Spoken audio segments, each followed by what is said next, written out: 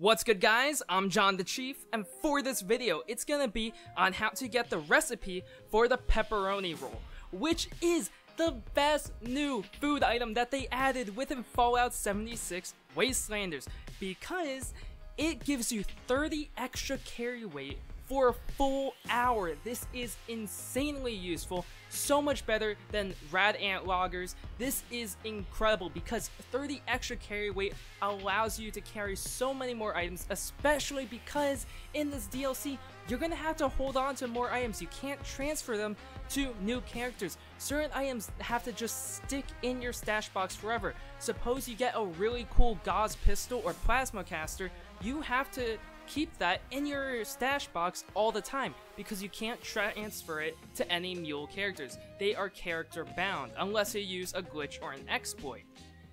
Now, the recipe will ask for a couple of ingredients featuring the gulper innards and Brahmin milk. Those are probably the rarest ones that you'll have to obtain in order to craft it, but trust me, it is worth it. It is one of the best items that you can have to consume in the game because it is just so much extra carry weight. It allows you to carry more ammo, again, more guns, plasma casters. It's a full heavy weapon extra that you can carry on you, and now you can craft it. It lasts for a full hour, just create a couple and you should be good to go.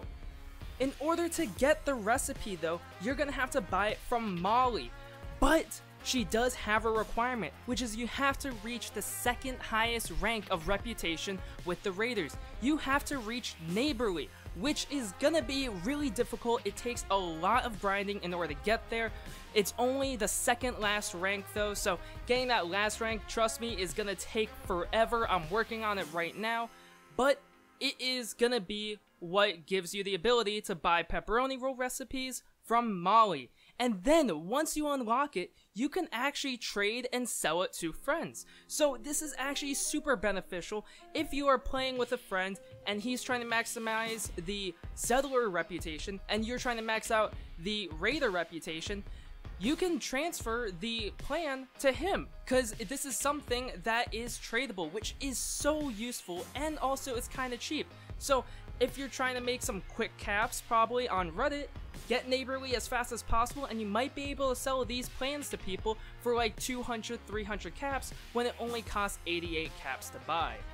Now, these pepperoni rolls, the regular one, not the recipe, are actually also buyable from Big Ben Tunnel West, and they're also a reward for riding shotgun. So that is probably how you know about these items already, but if you are just intending on getting them every single time you need it, these are a good method too, though I highly recommend having the recipe. That way you can craft it whenever necessary, and then you can just hold it in a refrigerated backpack or your in-game refrigerator, and you just leave it there and grab them as you need them.